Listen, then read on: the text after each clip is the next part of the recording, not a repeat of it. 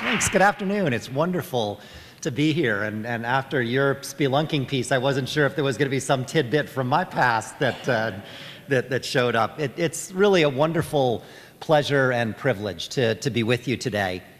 And what I'd like to do is to spend a little bit of time talking with you about GreenFaith, the mission, the values that underlie the work that we do, and then to talk with some degree of specificity about the different things that we do, because I have found that very often the specificity is what gets interesting for people, and it's where the rubber hits the road, so to speak, and then have time for questions and for some discussion and some back and forth afterwards. Does that sound good? A couple of words about how I got started with this. It's very interesting. You all were very polite when we were announced, or when GreenFaith was announced as an environmental organization whose physical offices are in New Jersey. I spoke once at an event out in Colorado, and when that was announced, people started laughing. So I appreciate your Southern hospitality and graciousness in terms of not piling on. And I actually grew up in New York City making fun of New Jersey and ended up there 22 years ago now, so it just goes to show. But as I think back in terms of my own life and what got me interested and drew me in this direction, I served as a parish priest for 10 years in 2 different Episcopal churches in northern New Jersey and really loved the work of a pastor. I had gone to seminary because I was deeply inspired by the witness of a lot of important social leaders whose rationale and basis for action and core identity was really religious. So people like Dr. King and Gandhi and many, many others, Albert Schweitzer. And I thought at a certain point in my career that I was going to be making a transition from one parish to a next, and the search processes were not going well, and I was frustrated because I didn't know why I wasn't able to find the next place that I was supposed to be. And in the course of that time, I found out about a small group that at the time was called Partners for Environmental Quality. And they were trying to find ways to engage religious groups on the environment. And they were having a lot of problems with it. They were getting some reception, but not a whole lot of traction. And I became involved, did some volunteer speaking engagements for them, and became involved in some of the meetings. And at one of the meetings, the conversation turned sort of somber because they were thinking that maybe they should fold up their tents and go out of business because it just was hard to get things started. This was in the late 90s. And I spoke up and said that I thought that was a ridiculous idea because it was so clear, the connection between care for the earth and religious and moral and spiritual sensibilities. And they essentially said, well, if you think it's so interesting, why don't you run it?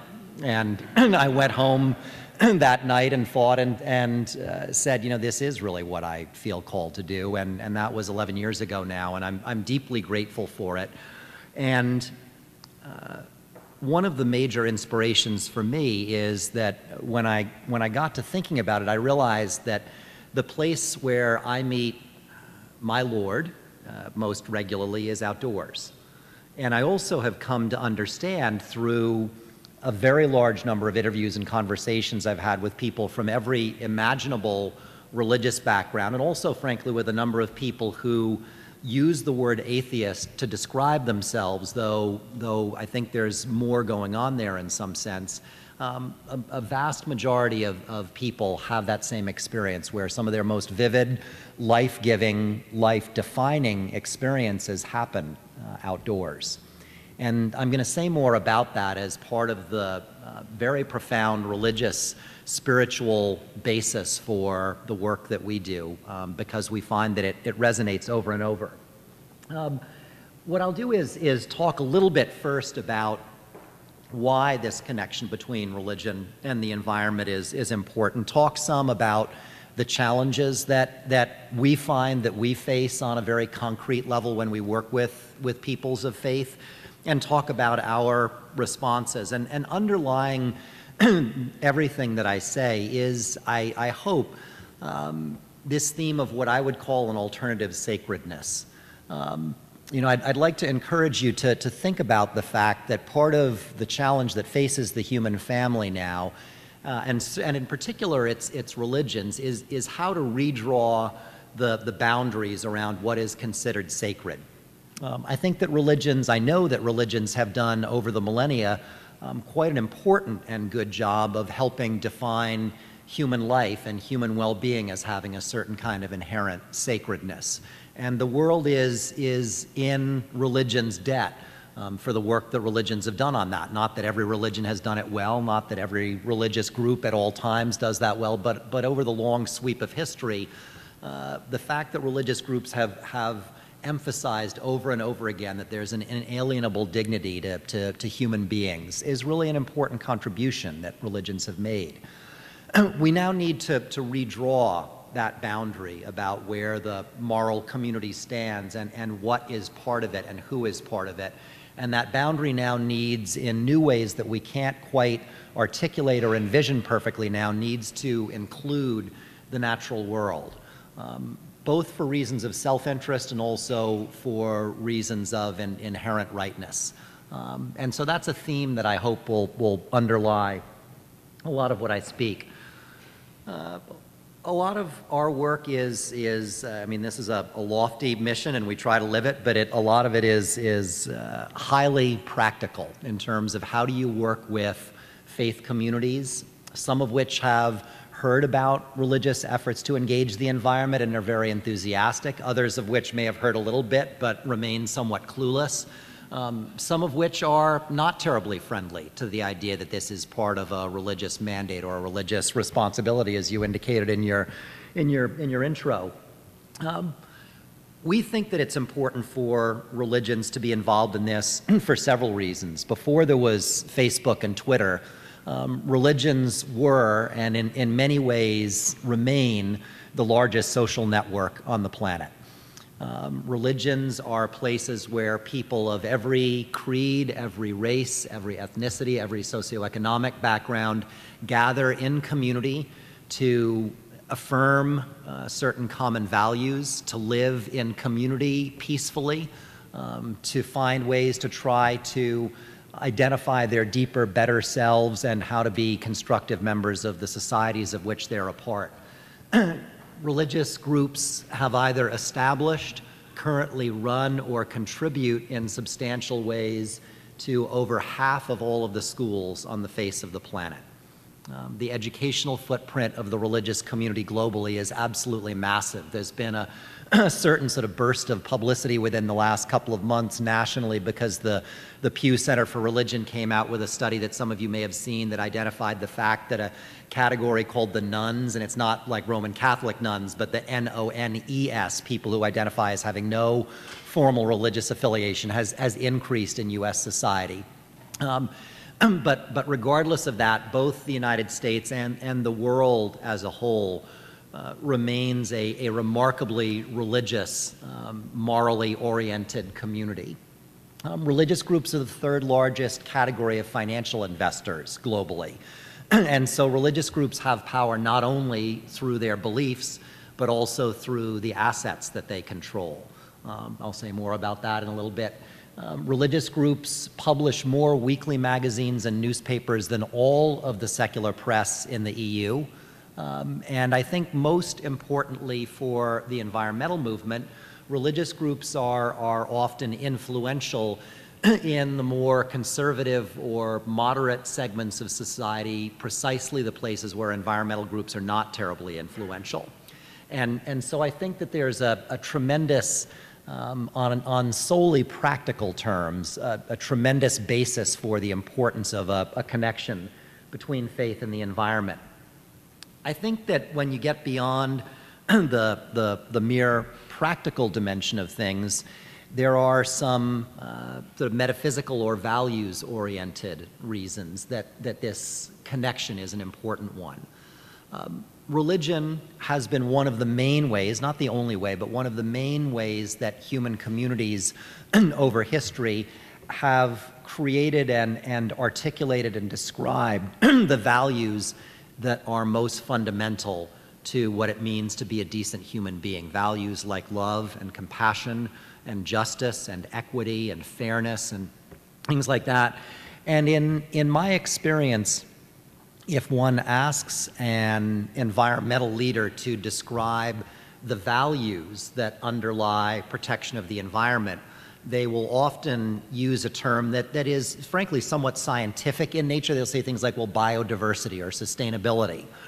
And my sense is that for a mainstream audience, biodiversity does not sound like a value. I'm strongly for it, don't get me wrong. But the way in which values get communicated, I think religions have a very important role to play in terms of helping people understand in society that part of being a morally responsible person involves protecting the earth. That's a fundamental moral responsibility, just as caring for those in society who are most vulnerable, just as ensuring equal justice for all. Essentially using religion to assert that this is a mainstream value, that it's not a holdover from the 60s, it's not sort of a hippie enclave trying to make itself at home in the heartland, that it's a bedrock core moral value.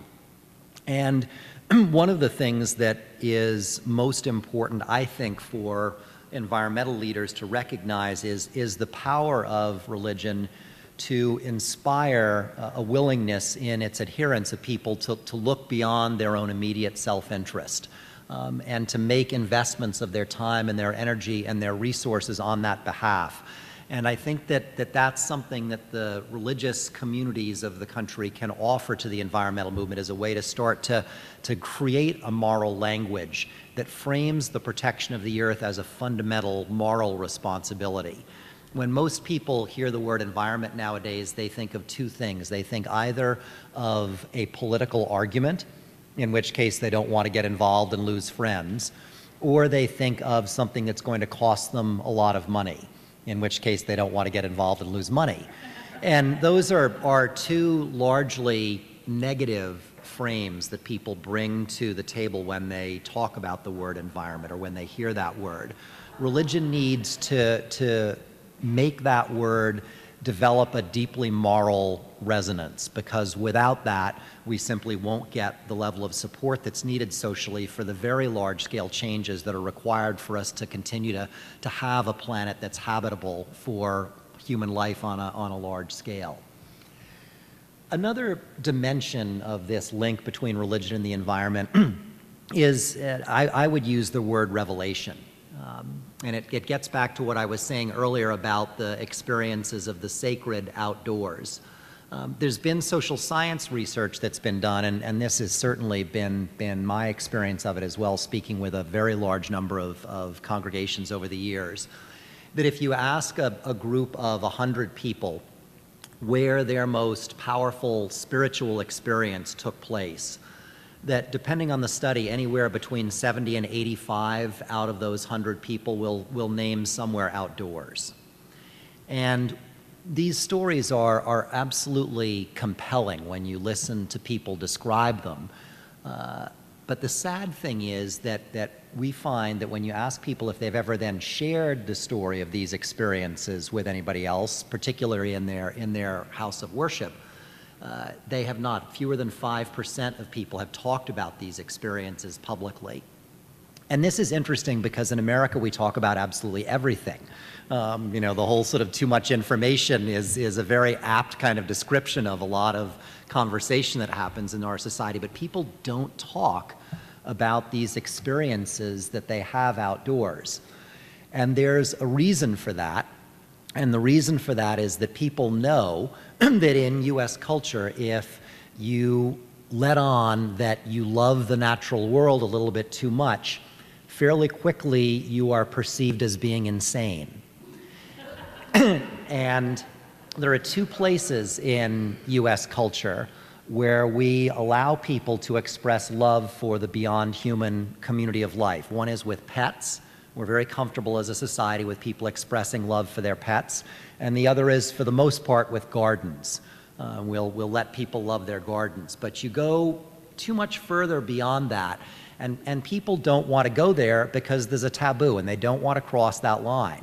And this sounds and is funny on one level, but on a religious level, what this says to me is that if 70 to 85% of people have their most profound religious experiences outdoors, And we are, as a culture on a wide scale, afraid to or unwilling to look at those experiences.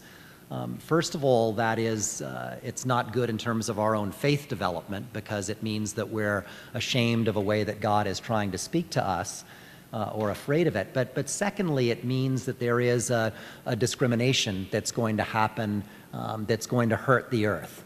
Because those stories are the places where those bonds get strengthened and where we're going to be able to find and use a new kind of vocabulary to talk about the nature of compassion that we have for the natural world. So one of the things that we spend a lot of time doing is creating spaces in religious communities for people to talk about these stories. The other thing that's, I think, useful and interesting about that is that, having spent 10 years as a parish priest, and having conducted and believe very strongly in the value of small group discussions within congregations as a way for people to grow and to learn, and also having spent an awful lot of time in those small groups watching the women do about 90% of the talking and many of the men sitting there like sort of inarticulate bumps on a log.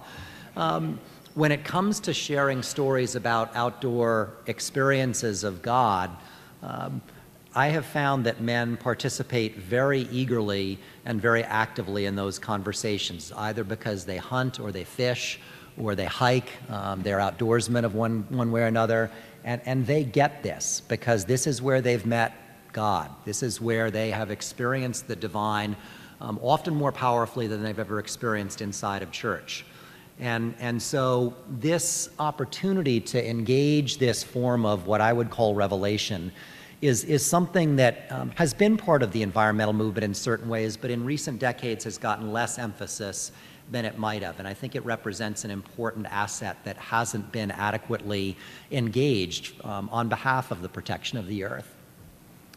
Another theme that I think religion needs to be engaged in, and you again sort of pointed to it with your intro, is this theme of what is the role of the human being on the planet.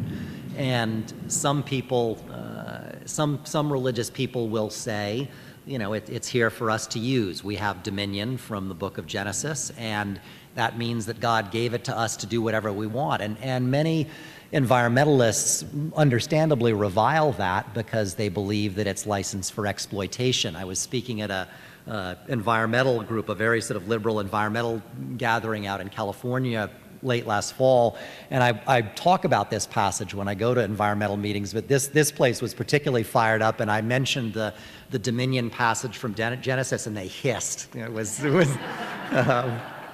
and you know, I on the one hand I understand that. On the other hand, it strikes me that the reason that term makes us uncomfortable is that people interpret it as a statement of value as opposed to it being a statement of fact.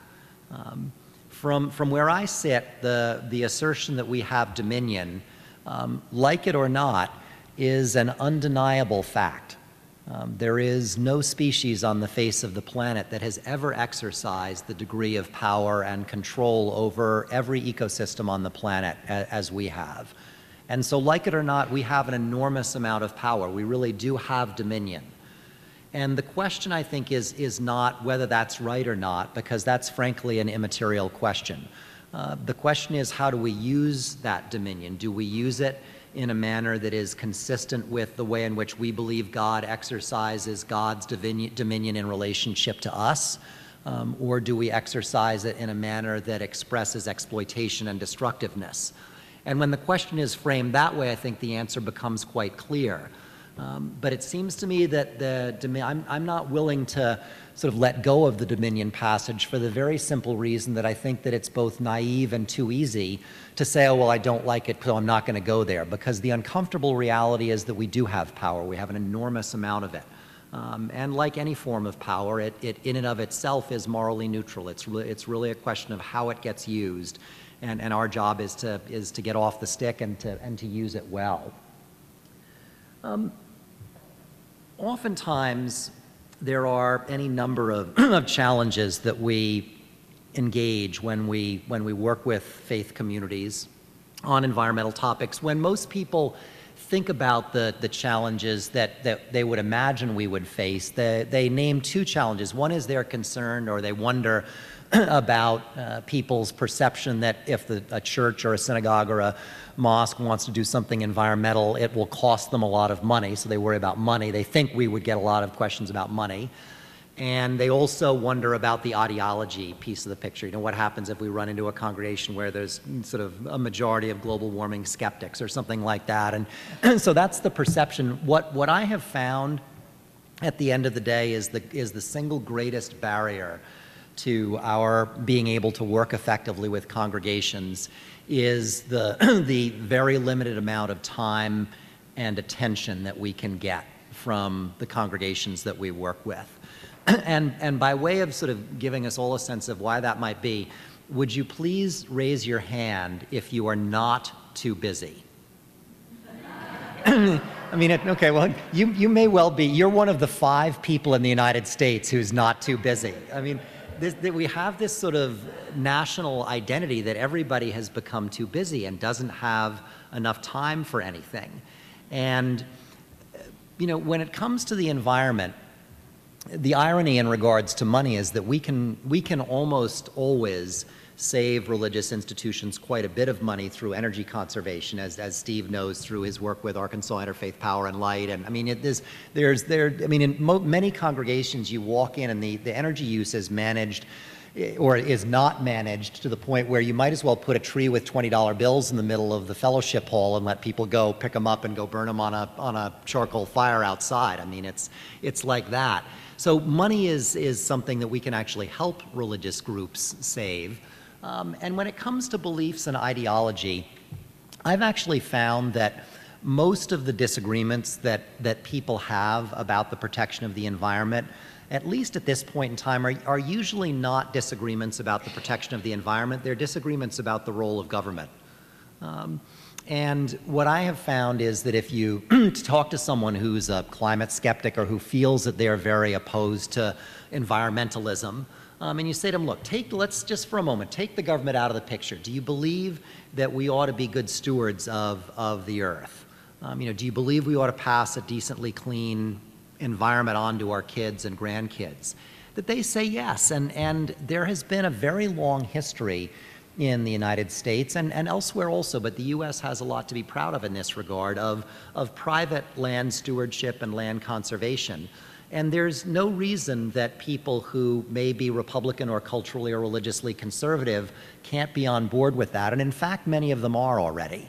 So I'll say more about that in a little bit, but I really find that I sort of challenge the sense that there is this unbridgeable ideological divide that makes it impossible for us to engage with people across the ideological spectrum on these issues because it hasn't been our experience. To talk a little bit about some of the work we do, we have found that when we work with religious institutions, the work seems to break down into 3 basic areas. One of the areas being what we call spirit, worship services, religious education, spiritual practice, spiritual formation types of activities. A second area being what we call stewardship, which is how do you manage your physical plant, how do you manage your use of natural resources. And the third area being justice, which Malik Safir, Reverend Malik Safir, who's here from Teresa Hoover, UMC, is really concerned deeply about. And that's about what do we make of the fact as people of faith that clearly and consistently communities of color and low-income communities suffer pollution's worst impacts. And so we try to offer programming and resources in each of these areas. So we have a green worship resource that includes tools for Jewish, Christian, Muslim, and Hindu faith communities to integrate environmental themes into their services of worship. Just a sort of vignette around that. We have very good friends with a Muslim leader named Safet Chadovich, who's based up in the New York area. And Muslims, one of the pillars of Islam is that Muslims pray 5 times a day, and in most cases, where possible, are supposed to wash themselves, perform a ritual ablution to cleanse themselves before prayer, and they do that normally with water. It's referred to as wudu, W-U-D-U. Safet, who went through our fellowship program, taught us that there is a teaching in the Islamic tradition that if water is not adequately available, it is permissible to use earth, actually, to cleanse oneself for prayer. There's a fascinating kind of irony in it. And at one of the interfaith services that we organized, I watched Safet take a handful of earth and rub it on his face to cleanse himself for prayer. And it was a very powerful, symbolic expression of deep faith. And it has stuck not only with me, but with many people who saw it. And that's part of what worship can do. You know, we like to think of ourselves as being largely rational creatures, but the truth of it is that we are deeply irrational in many ways, both for good and for ill. And part of what worship does is try to harness and evoke and speak to the better angels of our nature in ways that do draw us out of ourselves towards something higher and something deeper and something better. And I think that's what worship can do. Another story about worship, a friend of mine who's a pastor in a neighborhood in Chicago, the neighborhood had a lot of lovely older trees in it, and a blight struck the trees and they needed to be cut down. And there was a real sense of loss within the community about the death of these trees. They had been a defining feature of the neighborhood for many, many decades. And this pastor, who was fairly feisty and willing to take a risk, decided that there needed to be a ritual to mourn the loss of these trees. And so she did a memorial service for the trees. Now, this sounds weird to some people. There were more people who came to that memorial service from outside of her church than had been to any other church event that she had ever organized. And so what that says to me, getting back to that underlying theme of sacredness, is that whether we recognize it or not, whether we are willing to recognize it or not, there is something that is profoundly sacred that people experience about the natural world. And I'm not saying that everybody should be out doing memorial services for trees or whatever, but I'm also not here to say that they shouldn't be, because I think that we've got to explore and rediscover a richer, more nuanced kind of vocabulary and way of living that recognizes that we're not the only creatures here on this planet that matter and that have some kind of claim on a right to be and a right to exist, and that have an inherent dignity of their own. We do a fair amount of educational work, the Let There Be Stuff curriculum. That was a funny one. We did that in partnership with the people who did the Story of Stuff video, the 18-minute online film that got a huge amount of online play. It was a very creatively done piece on the unsustainable nature of our consumption habits. And we did a curriculum. They'd gotten approached by a number of religious groups that wanted a curriculum to accompany it. So we did a youth curriculum. We did one for Christian audiences and one for Jewish audiences. And about 2 months after the curriculum had been released, we'd gotten a pretty good response to it. About 3,000 people had downloaded the curriculum. Glenn Beck on Fox News heard about the curriculum, and it got him all worked up, and he went on and did a half-hour show criticizing the curriculum, and within the next week 5,000 more people had downloaded it. So it was the best PR strategy we could have possibly done, and it didn't even cost anything. We spent several hours thinking about what other things can we do to irritate him so that he'll throw some attention to us. We do webinars. The gentleman in the top left there, Dr. Pankaj Jain, is our Hindu scholar in residence, and he once a year does a webinar on Hindu teachings on the environment. Down in the bottom left is Rabbi Larry Troster, who's our rabbinic scholar in residence, and he does the same on Jewish teachings. What's nice about this field of religion and ecology is that very few people know what their own tradition teaches about the environment, let alone what anybody else's does.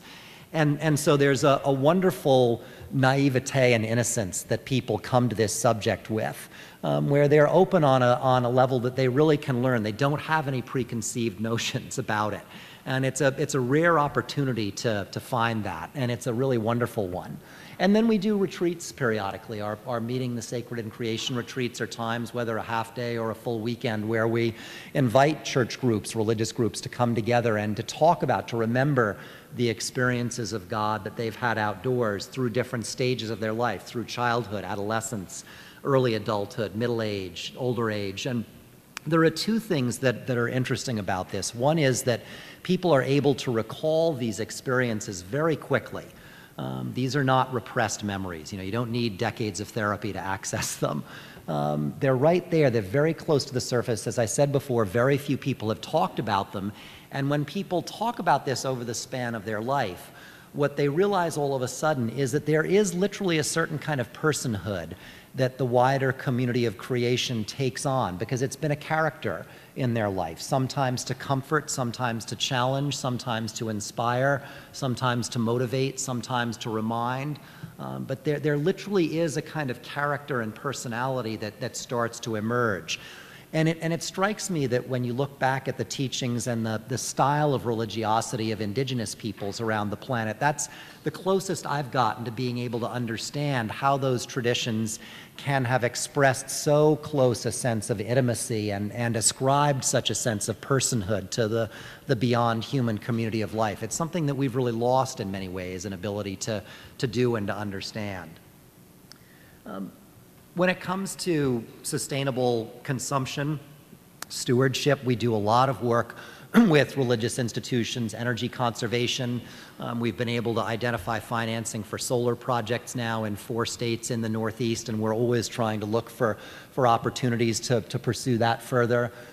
We've done a fair amount of work on the topic of sustainable food. We have a resource called Repairing Eden, which is designed to help religious groups get into promoting healthier food. 2 things I think have been very interesting to me about this. One is that when it comes to a lot of the work that we do in this area, in the area of energy conservation, for instance, we often get invited into congregations by the social outreach committee, by the resident liberals basically in the congregation. But when it comes to doing energy conservation, we're working with the buildings and grounds committee and the treasurer.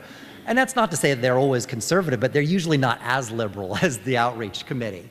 And so we've really developed an enjoyment of finding ways to do this work that on a highly practical level turns these buildings and grounds committees into heroes, because we can help them save a lot of money. And I, from having been in the parish, I know that people who volunteer for the buildings and grounds committee at their house of worship, I mean, that's hard duty. I mean, that's not a sort of easy volunteer job.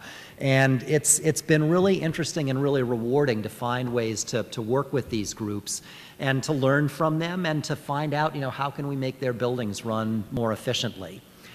The other piece in relationship to food is that there's a level to the food-related work that many religious groups do, which is very important in terms of just the sort of enjoyment and pleasure of eating fresher and healthier food.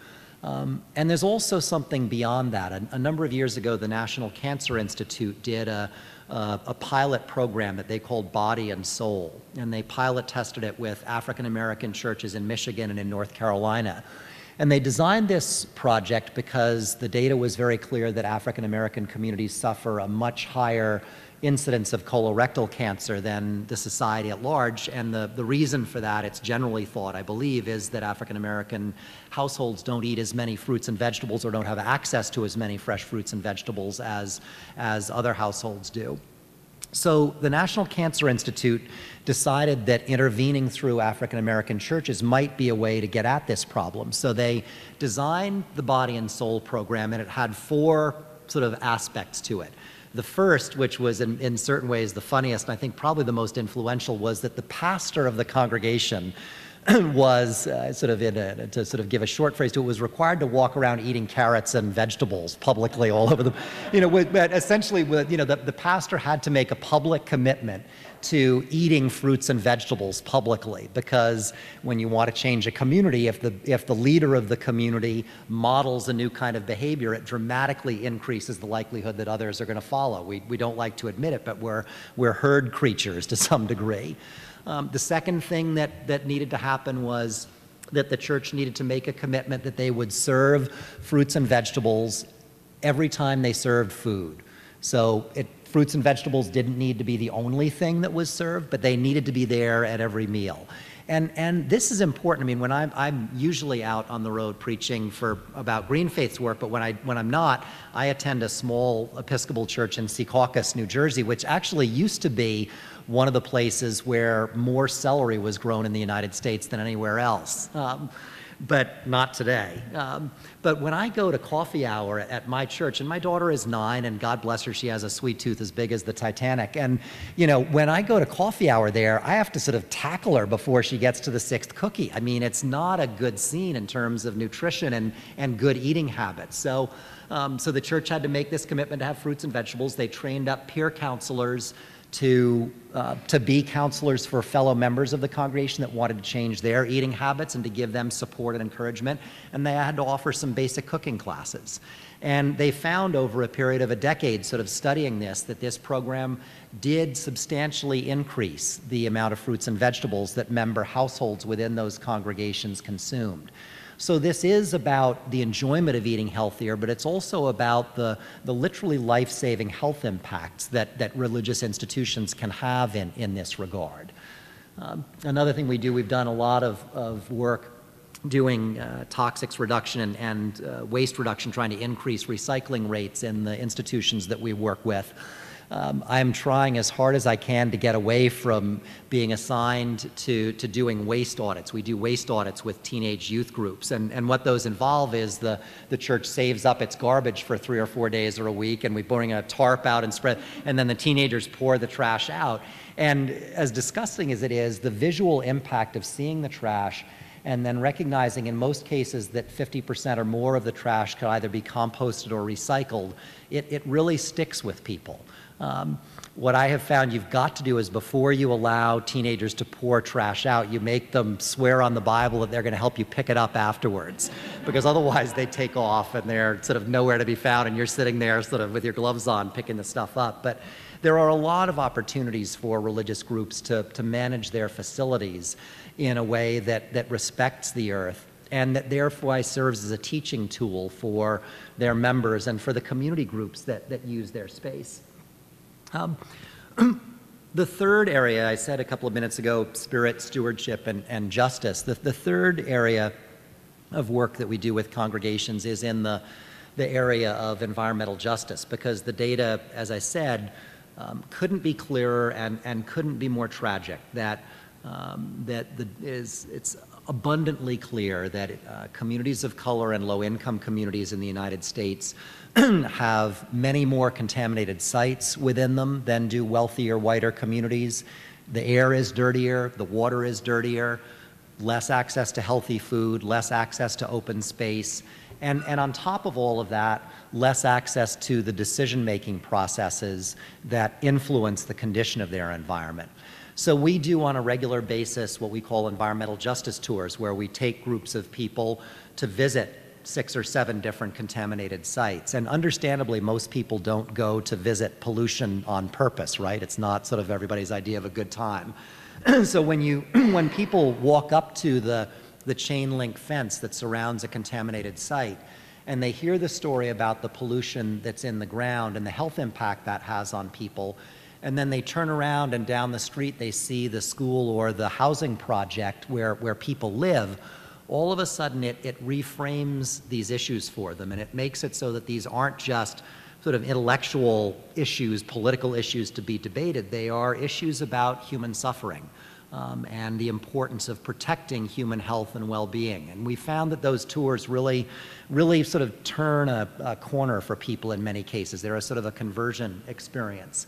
We do a lot of traditional advocacy, regulatory and legislative advocacy on this, a whole host of different opportunities to engage this. We've also been involved in litigation on a couple of cases because our board, and I felt strongly about this, also decided that if we were really going to be faithful to our call to be religious advocates on behalf of the environment, and we were going to talk about environmental justice, that we needed to be able not only to teach Sunday school, but to show that we meant business. And so we've been successful in 2 cases. We choose the cases very carefully because we don't have a lot of resources. We've never gotten any funding dedicated specifically to that. But it has taught me a great deal. On one of our environmental justice tours, Tom Kane, the moderate Republican who was the chair, one of the chairs of the 9/11 Commission, and he's also a former governor of New Jersey. He came on one of the tours, and I'll never forget, after the tour was over, he took me aside, and he was very earnest and serious, and he said, you know, you've got to remember that, you know, religious groups, when they get into this stuff seriously, you can't be too nice. He said, because when I was governor, I learned very quickly that there are plenty of polluters out there who have absolutely no intention of stopping polluting. And for them, a fine is simply the cost of doing business. And they have no intention of doing the right thing. And then he got sort of choked up about it. He said, you've got to sue those bastards.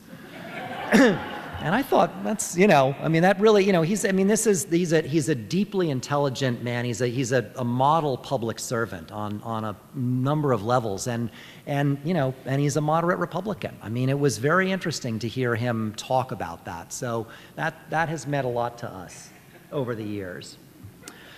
Couple of more words before time for some conversation. We realized 7 or 8 years ago that there were a growing number of people of faith around the country, clergy and lay leaders, who really felt a calling to make care of the earth a centerpiece of their religious life.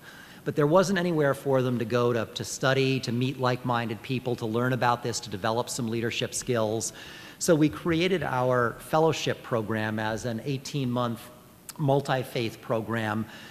Fellows come to 3 retreats. Everybody writes their own eco-theological statement. You can ask Malik about his. He came through our program and told a remarkable story. People have to talk about their own spiritual experiences outdoors. Malik served in the Navy and wrote a compelling story about his experience of God in relationship to the ocean, you know, being out at sea. I mean, it was very deeply moving.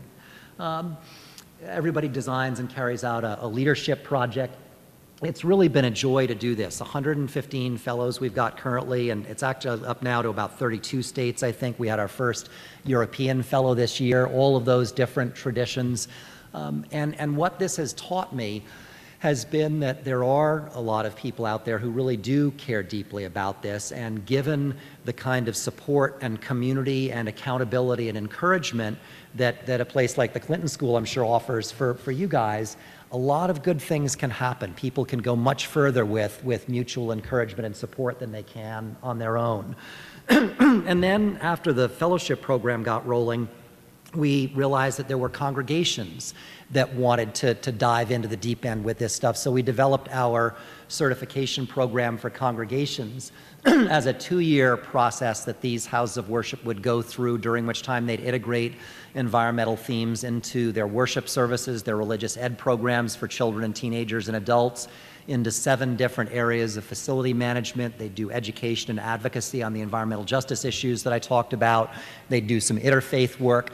And we framed the program not only as an environmental leadership program, but as a congregational growth and development program in green clothing. Because while we know that engaging the environment isn't the only way that churches and religious institutions can attract new and younger members, we certainly know that it's one way that they can do that. And we've seen time and time again with this program that it does attract and engage new leaders. You know, people in their, you know, many people, particularly people sort of age 45 and under, realize that this is a major issue for their lifetime.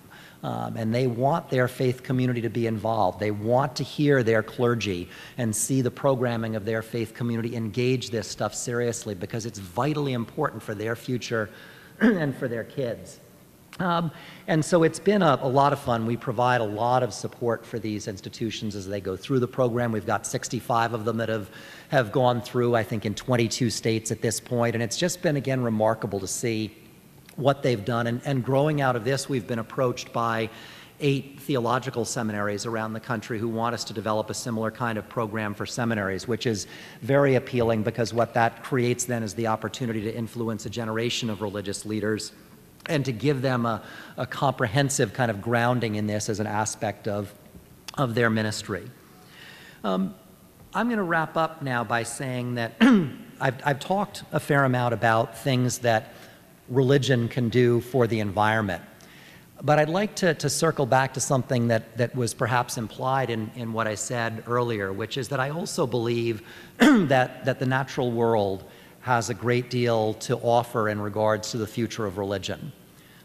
We live on a planet that, in Tom Friedman's phrase, is hot and flat and crowded increasingly, and it's only going to get more so. And we also know at the same time, as I said, that for a very, very large percentage of the human family, the natural world serves as a powerful source of divine or spiritual revelation. And an integral part of our learning to be at peace with our home, ultimately, is going to involve a religious evolution or a religious conversion, in a sense. And I would use those two words, one of them identified as quite culturally liberal and the other perhaps as more culturally conservative, together on purpose, because there is a deep turning that our religious communities, I think, will need to make over the course of the next decades, where we learn to affirm with profound gratitude the home that we have been given, to affirm that we are an important part of a wider community of life that shares this one home, and that our fates are inextricably intertwined, and that we need to learn, in the words of Psalm 148, to become with the earth a part of an entire choir of creation. If you look at Psalm 148, everything is joined in a collective praise of its maker. Not only people, not only animals, plants, landscapes, weather formations, cloud formations, everything is joined in a collective praise of God. And if you believe, as I do, that currently we are serving in a decreating kind of mode, where we are diminishing the capacity and the beauty and the life-supporting dimension of the natural world and need to reverse that, then I think that's a worthy vision for what we need to make the work of our lives and of our faith communities. So thank you very much for the chance to be here, and I would welcome any questions or comments or agreements or disagreements or anything. Well, thank you so much for that. We do have time for just a couple quick questions. We have one over here, Poppy. Yes, I appreciate you talking about us coming to acquire all creation. And I was wondering what your position is when you move into this air pollution type problem, like the United Nations and other groups say that the animal factory farms produce much more pollution than all our forms of transportation, the cars, trucks, buses, planes, et cetera. So just sort of want to know how you address the problem of all the pollution put out by these atrocious factory farms of animals. The question was, how do we deal with the various forms of air pollution and other forms of pollution emitted by factories and industrial sources? One of the things that we try to... Animal sources. One of the things that we try to do is to talk not only about the pollution in and of itself, but about the suffering that it causes. Because we find that only when faced only with data about pollution, it's harder for people to have an empathetic response. So by example, we spoke a couple of weeks ago to a Hindu group around the festival of Holi. And one of the best ways I've found to talk with Hindus in the US about environmental problems is to talk about environmental issues facing India, because there's still a strong sense of identification with the mother country. And I did some research about India. What do you think is the leading cause of death in India? It's air pollution. And so we, about half of it indoor air pollution, half of it outdoor air pollution. So we find that talking about suffering, in relationship specifically to issues related to animals, one of the things that we have found increasingly resonates with people is to say that from a moral or religious perspective, it's fundamentally wrong that animals are treated in the industrial agriculture system in the way that they are. That these are sentient creatures, that they deserve an existence that is not stricken by absolutely appalling cruelty and abuse, and that that there's a broad consensus that the way in which we treat these creatures is morally wrong.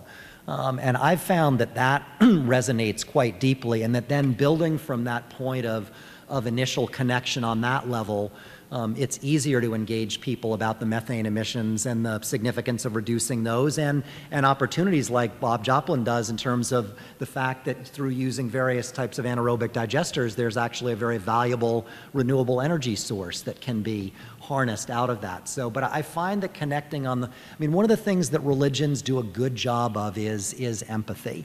And I think using that is a way of connecting initially is important. Last one, Annie. Poppy, right here. Hold on, Annie. That's right.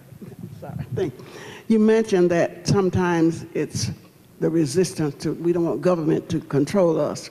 Some of the hottest public policy forums I've experienced throughout the state of Arkansas is mega churches as they began to expand based on their membership, that at City Hall, the people who feel like GreenFaith run into saying, it's about larger parking lots, it's about destroying trees, it's about causing all of the toxic things that we do. How do you address that? If it's, they have to be the role models, and then they're the ones who people are accusing of, you're just the opposite of what you say you believe in. Yeah, no, it's a very good question, and it really, in my home state of New Jersey, there's an area called the Highlands, which is very important because it's a place where a lot of the drinking water comes from. And there was a Drinking Water Protection Act called the Highlands Act put into place. And I was very discouraged to see that so there were building restrictions established as part of that.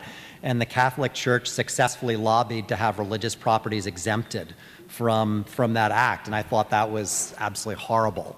I think that, you know, I've found that the more we can work proactively with those institutions and have them commit to some degree publicly that part of their identity is being a good steward of creation, that then when it comes time to make those kinds of decisions, if they've already made that initial commitment, it becomes easier for them to start to entertain the idea that maybe they can not just blacktop the whole parking lot, but put in some swales and, you know, to sort of have less impervious surface and that sort of thing.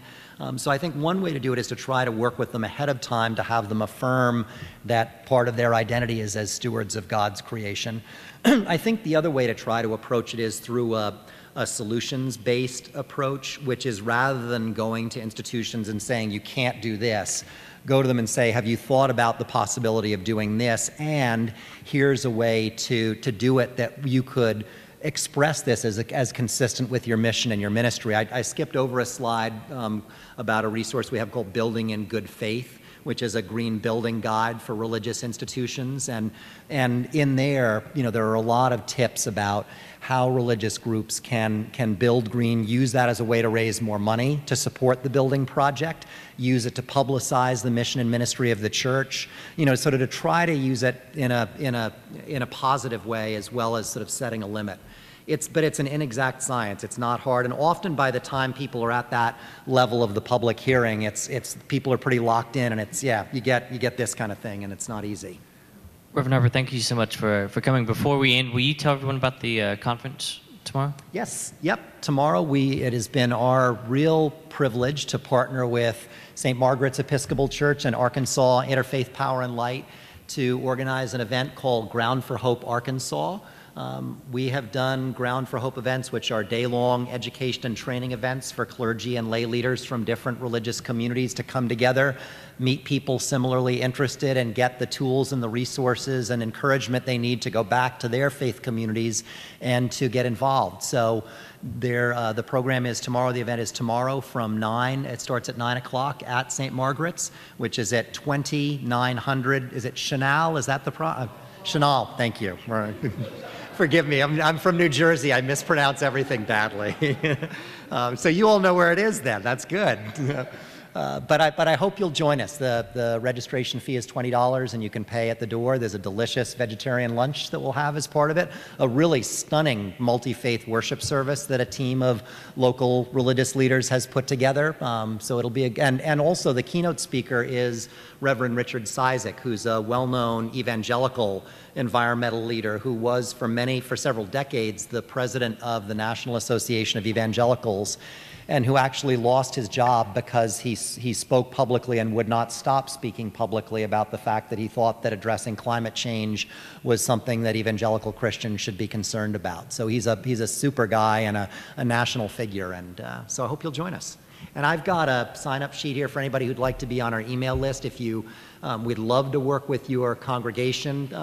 Steve Copley from Arkansas Interfaith Power and Light's here, and Steve, once you, or everybody may know you, I'm not sure, but Steve, I know that Arkansas IPL would love to be connected with you. So thank you so much. Thank you again, and we'll see y'all at the next one.